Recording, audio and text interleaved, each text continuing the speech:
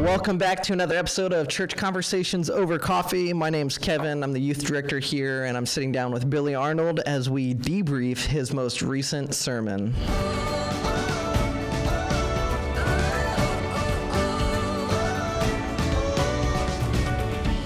All right, so Billy, we just finished your sermon. It is Sunday, May 3rd, our last Sunday in the Epic series. Can you just give us a quick overview of what you talked about? Quick overview of this section is I'd split up Romans in my organizational way in 4 parts, and this was the last part of the chapter, really chapter 8, verses 31 to 39, which is the crescendo, in my view, of that chapter. And even though it sits in literally the middle of the book of Romans, I get that. It's not the complete picture of everything, but it just is such a high water mark. And I called it God's epic finale, and our participation in God's grand finale of what it means to live that life with assurance in Christ. So in the sermon, you had it kind of broken down with that, was it like 7... 2, 7, 4, 3, 2, 1. 2, 7, 4, 3, 2, 1. Kind of the way I organize it. Yeah, so let's talk through that a little bit. How did you get there? What does that look like? As I began to kind of analyze the Bible, I wasn't trying to be the great commentator, but seriously, as I read a lot of commentary and really just poured myself through this over the last few weeks, you know, some things kind of just pop out and you go, okay, there's 2 things here. The 2 assurances that we have for a fact that God does love us, and that God, it will always be interceding for us. And if you start there, that's how it starts in that verse. In starting verse 31, it kind of laid itself out. Yeah. But then there were 7 calamities that happened in all of humanity. That's what popped out in that, that next part of the section there for me. What can separate us from Christ? It was a question there. Yeah. It starts out in verse 31. It says, what's our response to this? And our response is that we have 2 assurances. God loves us. God's interceding for us. But then there's 7 distresses. There's 7 calamities. There's 7 gigantic wars, in a sense, made on humanity. And it lists them, what can separate us? Trouble, hardship, persecution, famines, nakedness, danger, peril, sword, all those kinds of words that pop out in that way. But then you go to the 4 things that I said, and that was the number 4 for me, which just, as I'm reading that, as I'm commentating through that, it uses that Psalm 44 verse that says we face danger all day long like a sheep to be slaughtered. And it's 4 realities of who we are. We're doomed. We're destined, left to ourselves, and I use words like worm and those are kind of not from Romans 8, but they're, we're maggots, Job says. He calls us, really, we're kind of hopeless and helpless. But those are the realities of a human being. But then the 3 comes back down into the next, in all these things we are more than conquerors. And I read into that, that partnered with Christ. We're victors in Him, not in ourselves. It's not like you're a victor, I'm a victor. In Christ, we become victors because through Him.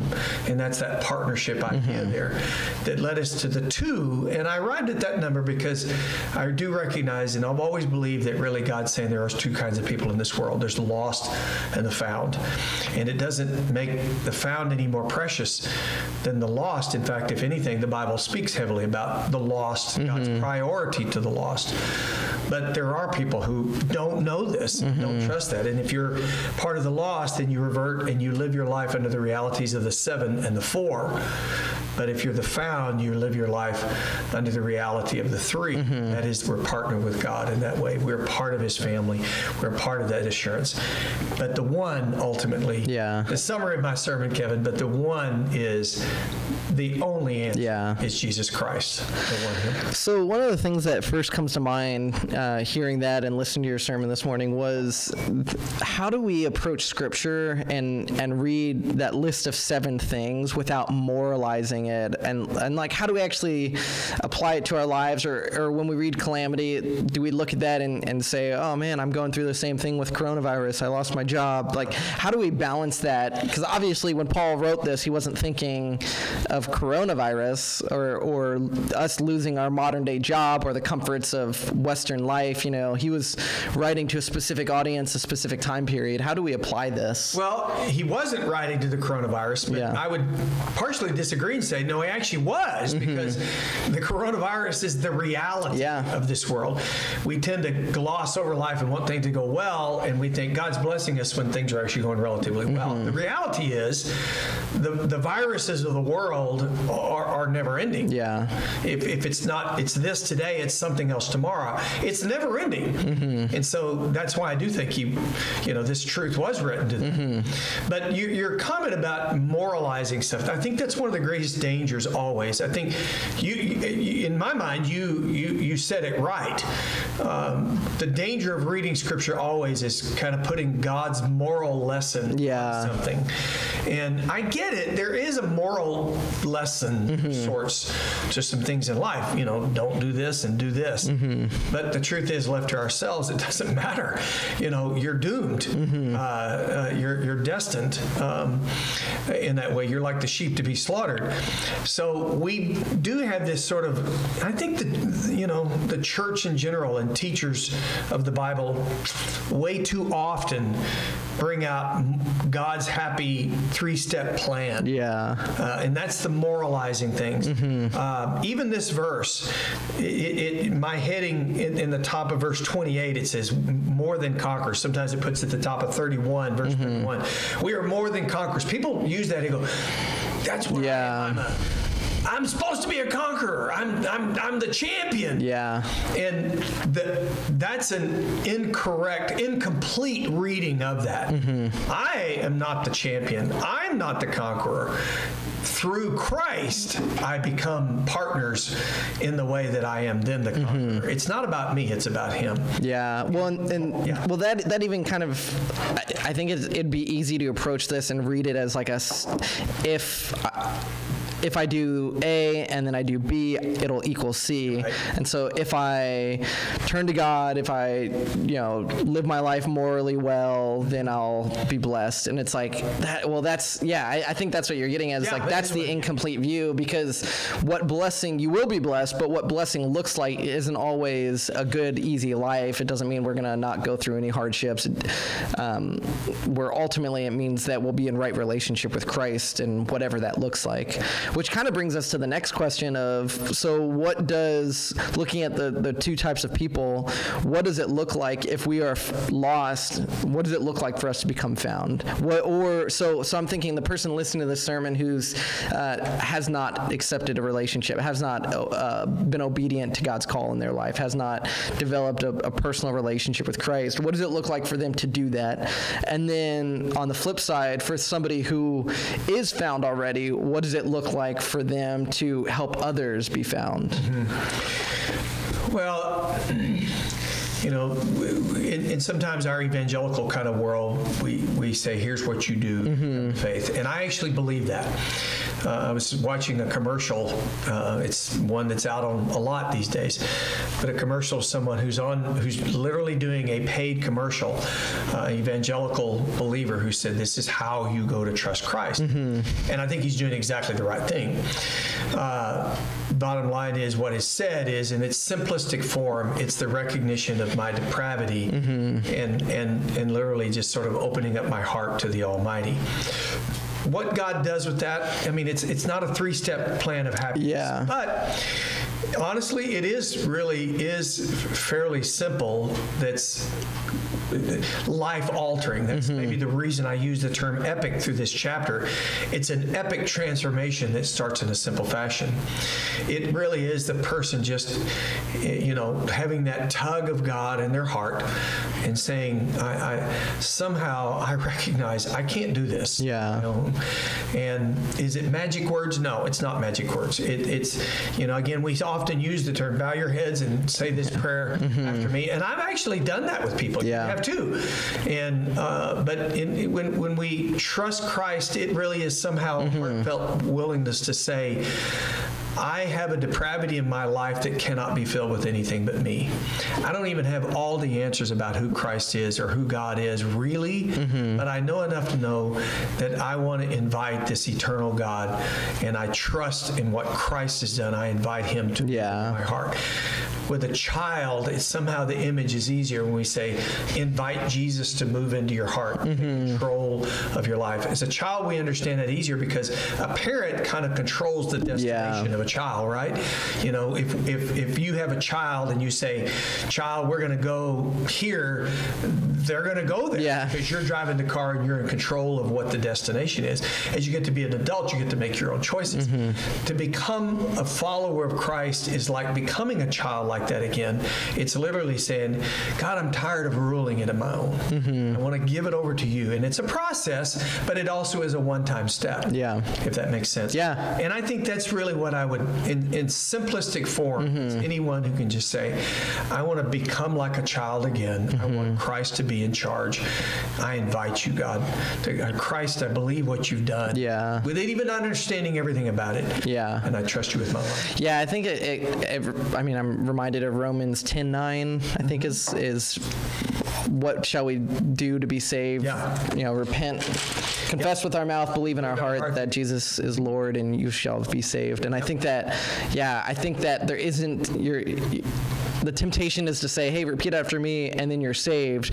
In reality, that the thing we say doesn't save us. It's Christ that saves us. It's our recognition of our sinful nature and that we need to die to ourselves and live for Christ. And that's right. That, we can't judge somebody else's salvation. We can judge by their fruit, but we can't say, whether or not somebody is saved. And so that's where the repeat after me prayer comes in. Yeah, it does. I think it's a valuable prayer. Yeah, totally. I'm just always cautious of it because of what it communicates. This idea that it's this magic formula that you can say and then you're saved. Say these magic words. Yeah, this will happen to you. That's my fear, but I think I see the necessity of it. But my fear is that people will misunderstand that at times. Words are often all we have. However, I will point from a sermon. What was it? 2 weeks ago, with groanings too deep for words. In other words, frankly, even that indicates to me that there are no magic words. There's sometimes a yearning inside of our heart that go, I don't even know how to express the words that I want to say. Except, I need you. Yeah. I need you. And I think that's really what that is. But you're right. Words sometimes are, that's what we have. And in my case, in your case, I have English words. God doesn't, and words only reflect when it's deeper seated, they only reflect something that comes out of me, a yearning in my life. And I think that's how you come to faith. Yeah, totally. Which kind of leads us to now the second point. For somebody listening to this sermon, I imagine the majority of the people listening to this podcast and to your sermon on Sunday have a relationship with Christ. They are regular attenders at LifeWay. And so for them, they may be wondering, what does it look like for me to now share this truth with my neighbor, with my sibling, with my parents, with my kids? And so what are some practical ways that we can be more evangelistic, even during coronavirus? I have come to believe that most people, all people at some point in their life get scared. This past Sunday's sermon, used that list of all the things that potentially can separate us: danger, hardship, persecution, famine, nakedness, danger, sword. Those kinds of things are just a simple list, but an incredibly powerful list of the constant uncertainty of life. Mm-hmm. Everybody, every human being, I'm convinced of this. I don't care, rich, poor, super wealthy, to the super poor, any culture, any language, any background, any government system that we're under, hits the edge of life and the uncertainties that are out there. Mm-hmm. I think the believers, as we bring this message of lost and found to a world, I think the message is always going to be out there. It doesn't always hit home with people because when we have a sense, when humanity has a sense of I'm in control, then we tend to not listen very well. It's when we get out of control, when life gets out of control for us, that we go, whoa, whoa, whoa! I lost my business, I lost my health, I lost my job, I lost my marriage, I lost. We often in counseling circles call it a crisis moment. The thing is, life is not just an avoidance of crisis. It's a management of our crisis. Yeah. Because we all have it. But it's those moments in life that people most of the time are most willing to wake up. Mm-hmm. Now, the best part is when people are not necessarily in that human crisis, but they have the maturity to recognize that crisis. We know that we sort of live on that edge, and boy, do I need something more. I think about, I'm not going to name names because I don't, on the internet, don't want to make fun of anybody, but some of the most super wealthy people that have ever lived on the planet have reached that edge. One of them that I can think of just, had, humanly speaking, everything and anything at their disposal, and except their health. Yeah. And they could not buy it and ended up dying from it. Now, that's happened throughout history over and over and over and over again. Yeah. And so we know that wealth does not attain that. Everybody reaches a crisis. Everybody reaches an uncertainty. Everybody reaches the edge of the precipice at some point. It's the wisdom of a human being to recognize, if I'm not on the edge, I know that I'm approaching the edge. Our job as believers is to keep the message in front of people. Some people will listen. Some people will respond early or later. But some people don't. Yeah. I think at the end, our responsibility as a believer, I think that was your question, what is our responsibility as a believer to bring this message?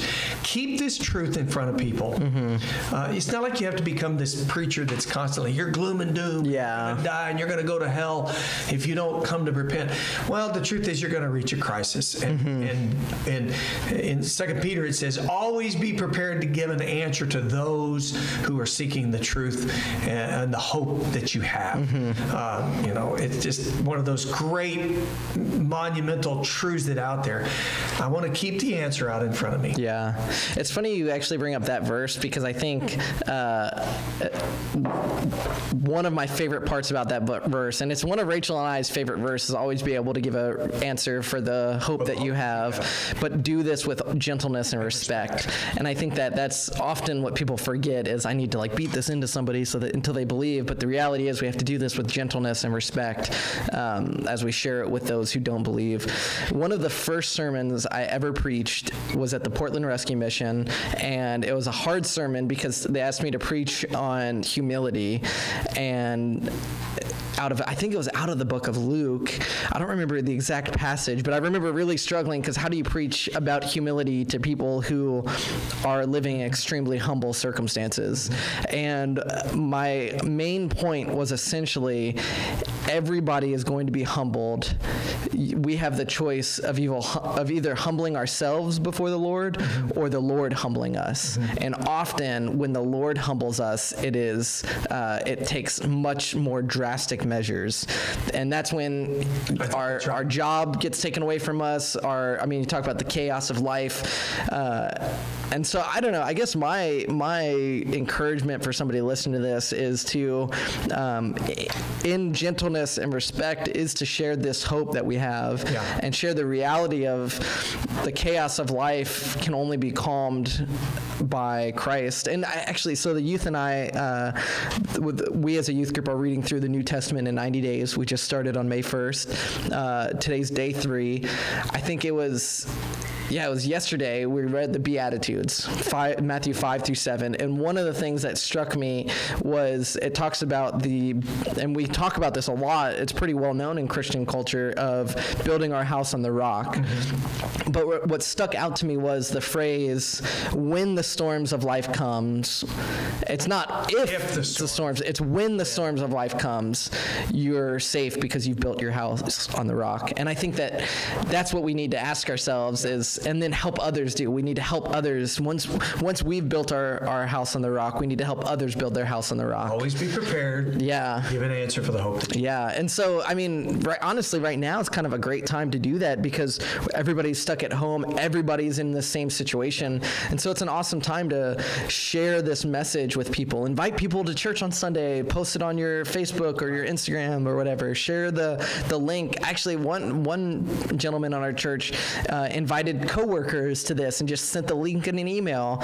If people don't want to join, they don't have to. They're not going to come. It's easy to do. And I think there's stuff like that we can be doing now to make this step. Even in my own family, I've been trying to send out every Sunday. I'll send out and invite my siblings to come watch this. And I actually use Rachel a lot of times because I'll say, hey, Rachel's playing guitar today, so come watch her, as a way to get people in, and to invite people in. And I think that's one easy thing we can be doing now to as those who have been found, to help others come into the light. Yeah. Live with Romans 8. Yeah. Again, this whole series has been just one chapter, and there's so many chapters in the Bible, all of them meaningful. This is one of those crescendo chapters in my mind. Recently, I had a lady who, in our church, new lady in our church, who bought a Bible and was so excited about reading. Said, "Would you sign the front of the Bible?" Which is it was fun to do, but I feel a little stupid, but I didn't write it. Yeah, I didn't write it. But I still honored to be a part of that. Yeah. She was expressing this desire, and she said, "Write down some of your favorite places." And I had 2 or 3. Absolutely, one of them, just not just a verse, but Romans 8. Mm-hmm. Romans 8. Totally. And that's why this means so much to me.